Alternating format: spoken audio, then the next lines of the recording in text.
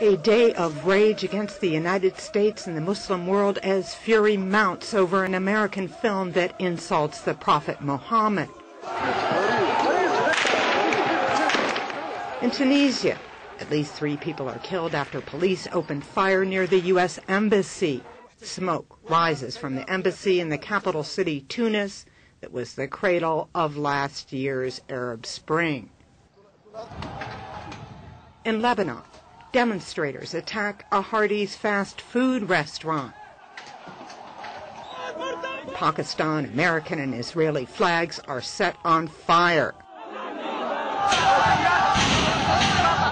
In Sudan, anger at the West led to an attack on the German embassy, with police unable to stop demonstrators who stormed the building.